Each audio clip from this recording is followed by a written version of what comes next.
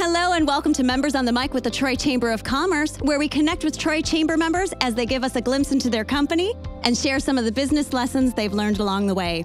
Hi everyone, I'm Tara Thompson-Cusack, President and CEO of the Troy Chamber of Commerce, and I'm joined today by our lovely co-host and Vice President of the Chamber, Sheila Denstead. Good morning, everyone, or should I say afternoon, or should I keep you waiting and wanting to know what time this will be airing? I guess it could be any time that they choose, so that's a good point. So first, I'd like to take a moment to thank our presenting sponsor, Trion Solutions.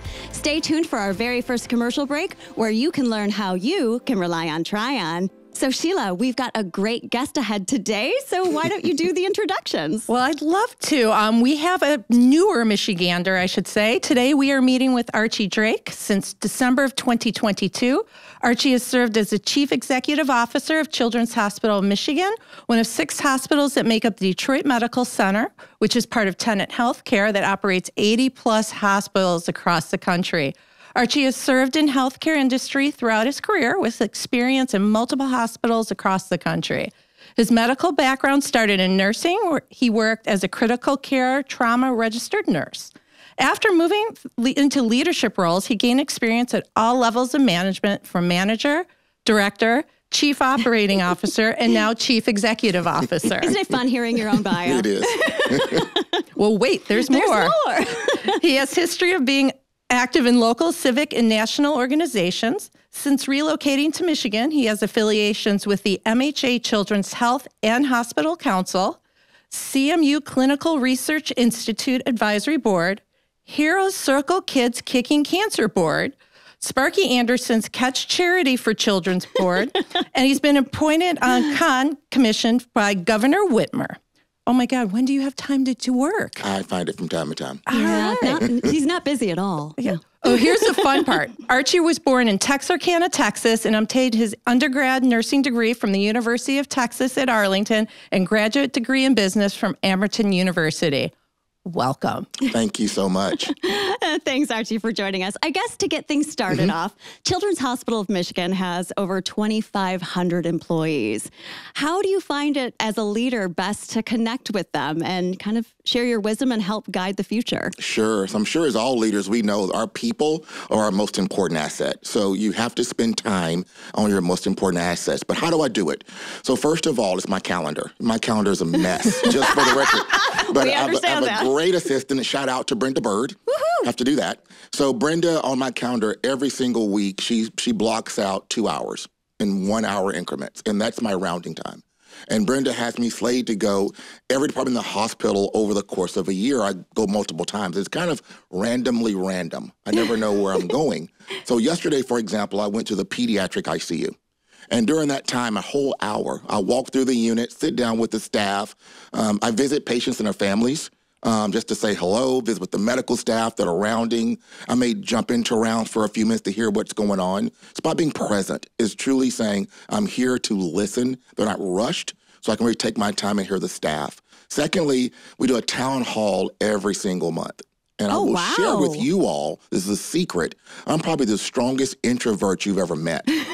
So to take the time 1 hour every month just to open the floor to my staff, to my hospitals, my clinics, to just let's get and talk about topics. I kick it off, talk about some important things on my mind, but save half the meeting for them to fire questions at me. And I always tell them nothing's off limits. It's about truly connecting with the staff. Well, and I think what's great, too, is when we look at it, you can't sit in an office and know what's going on in a hospital. Absolutely not. So when you're spending that time engaging, and I like the randomness, because you're going to see a little glimpse of your hospital every day and know what's really going on, because you can see what's going on in your employees' eyes. You can see their passion. You can see their drive, and being a part of that, I think, must help drive you a bit. It does. It drives me, and it also keeps my staff on their toes. They never know when I'm coming. So it's not like they can say in the ICU, he comes the second Thursday of every month. They never know when I'm going to show up. So that also makes it unique. It makes it real because they don't prepare for it. Yeah, it's a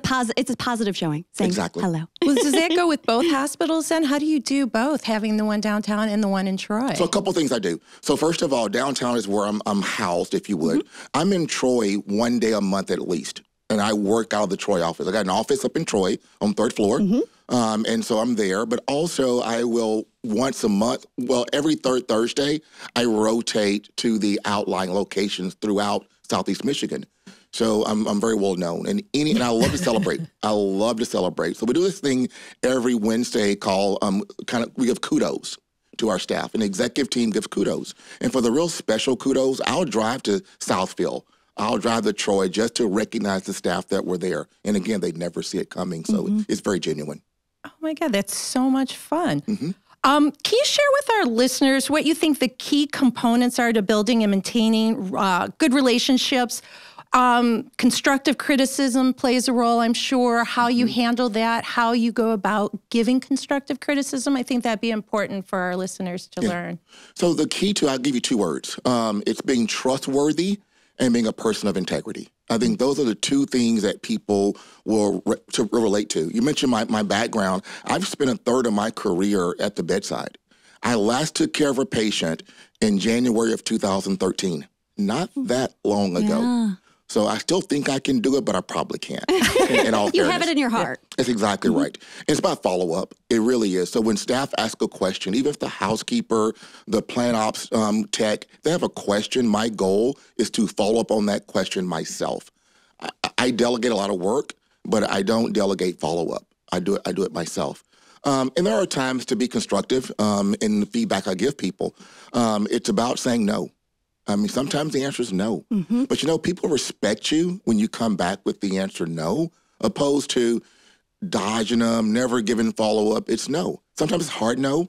What I really thrive for is a no but. No, we can't do that, but. And also, when things don't look quite right to me, when I'm out and about, my favorite phrase is, now help me understand. Yep. When that comes out of my mouth, they know, okay, what is he going to say? But that's a way to phrase it in a way that's not threatening. It's easy to really hear it from that perspective. Then stop doing that. Well, help me understand why this would be like that. Well, and sometimes that's going to open up the feedback that you may not have known why. That's a better option. The no may be there, but that feedback can actually change the opinion because you're open-minded enough to accept the feedback. That's exactly right. And there have been times where I've said no, but then there's more information, I change my mind. So I do reserve the right to change my mind at any time. Yes, as everyone should.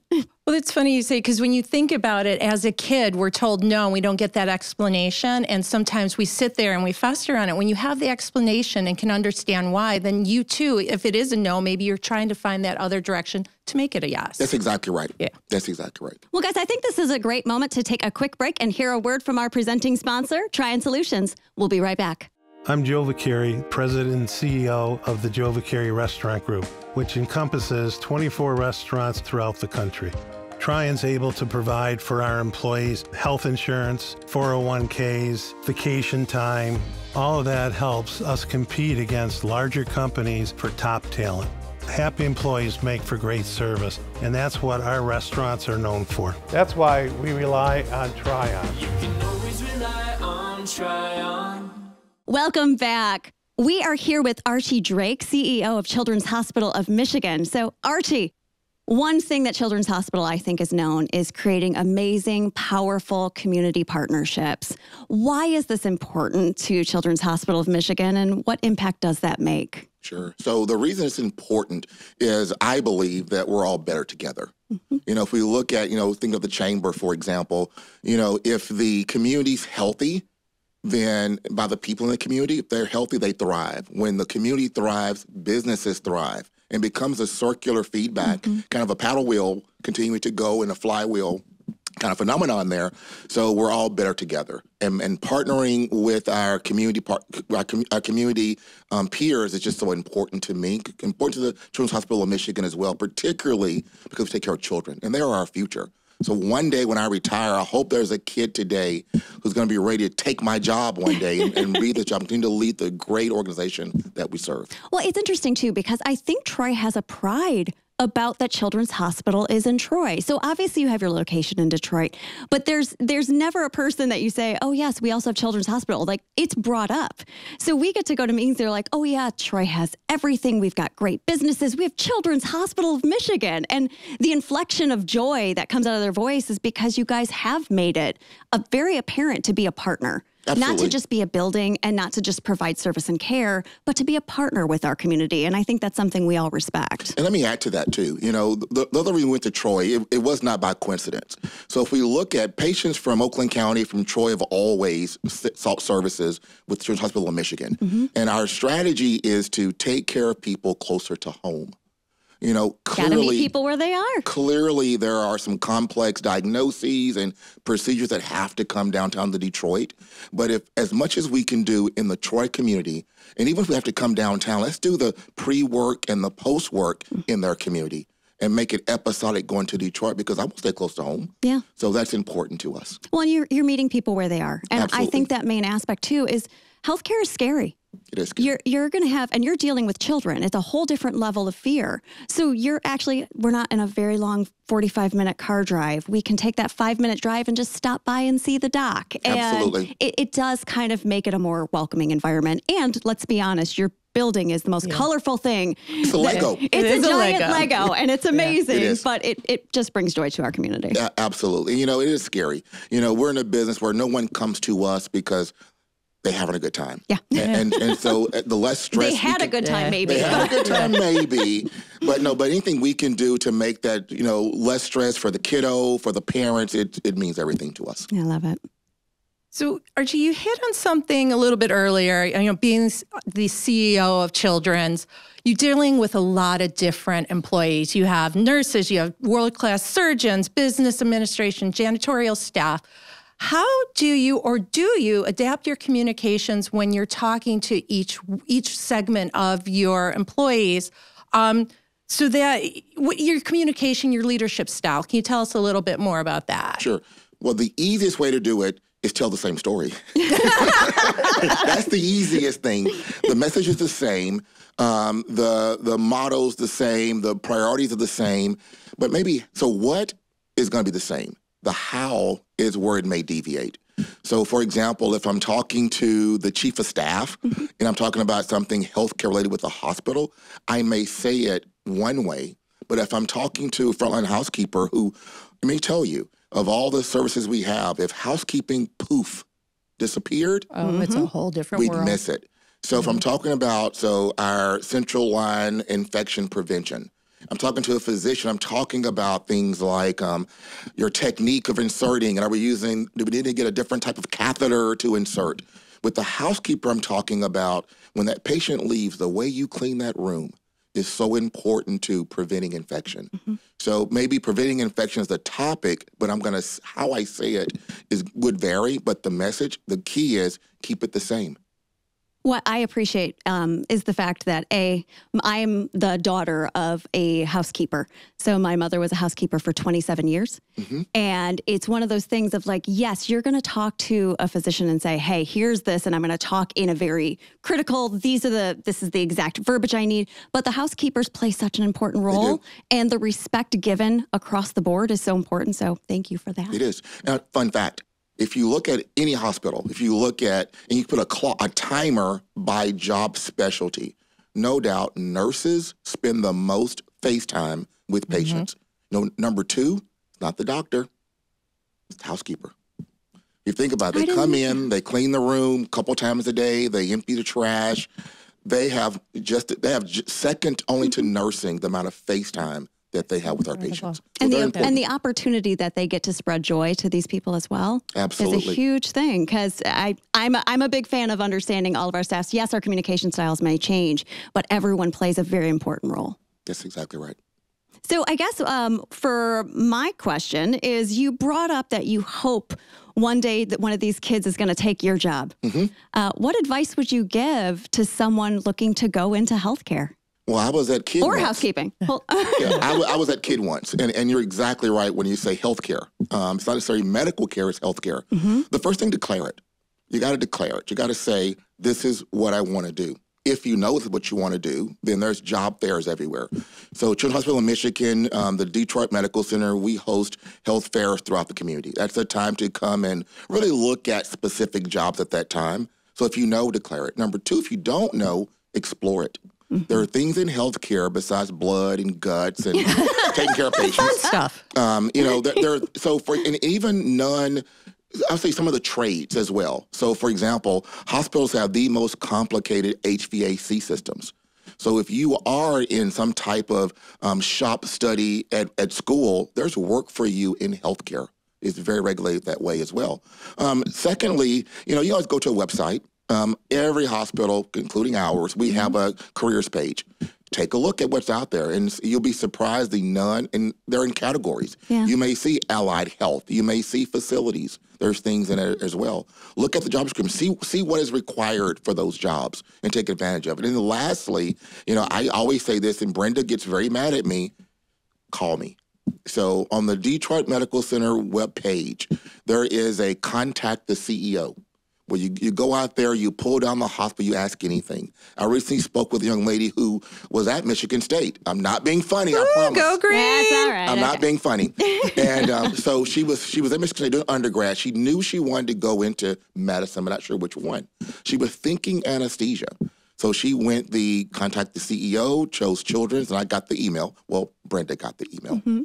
But you do your follow-up is what we learned. I do. So I had a 30-minute call with her, and we ended up having her shadow a day with our anesthesiologist and just spend a day with them in the OR. There's a process for doing that. Summer's coming up, particularly young people. Come shadow. Yeah. Come take a look. Give me a call. We'll talk about it. Well, and I think any of these jobs are creating an impact. So just because maybe you don't want to go to medical school or you don't want to go to nursing school, you can be in HR. You can. And then help hire the next future doctors. Like That's there's exactly so right. many great ways to do. be a part of a hospital system, and Children's Hospital of Michigan is obviously doing a great job. So thank you for that. Well, Archie, what do you want to leave our listeners with today? What nugget of information? So the nugget I will say is I'm going to go back to partnership. I want everyone to understand that the reason we're here is partnering with the community. And I'm looking for ways to partner. So most recently, I'll give you a couple examples there's three things we can offer. Resources, health and wellness sponsorships are important to me. Anything we can do to sponsor my perspective, let me know. There's a budgeting process for that we do every year, so I may not be able to say yes right now, but let's plan for it. Secondly, it's time. I want to offer my time. My team offers their time. Just last month, we were out at one of the elementary schools reading to second graders. The funny part about that is they chose the book. So I'm like, okay, what book is next? And they gave me a book to read their favorite book. Some of those words, these are second grade books. Mm-hmm. That was a challenge for me. But then is how do we provide access? So recently I was talking to Boys and Girls Club. They have big kid football right now. And football, I love football. I have a son who's a college athlete. And but we're going to volunteer some time with our sports medicine program folks, just be on the sideline, just to be there, to be a resource, to help out. So I want to leave with, we're here to partner with the community. I want to shout out to the Troy Chamber for the great work that you do, because we're all better together. I'll leave it at that. Absolutely. I agree 100% on partnership. So, guys, that's all we have here today on Members on the Mic with the Troy Chamber of Commerce. To learn more about upcoming events and how to join the Troy Chamber, go to troychamber.com. Thanks, everyone, and have a great rest of your day. Bye-bye. Bye-bye.